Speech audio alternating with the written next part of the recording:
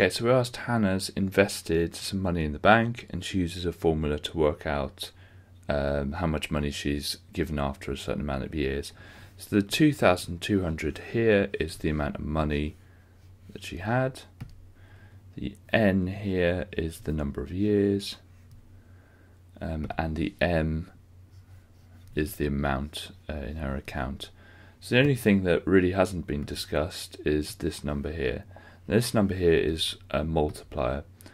So to find a multiplier, you start off with 100%, you add on the percentage increase, and then you divide by 100. So we're just going to do the other way. So we're going to start off with the multiplier. We're going to times it by 100 to get the percentage. So it's 101.1%. And then what we're going to do is just take away 100%, because that's the initial amount, and see what we've done to it. Well, we've increased it by 1.1%.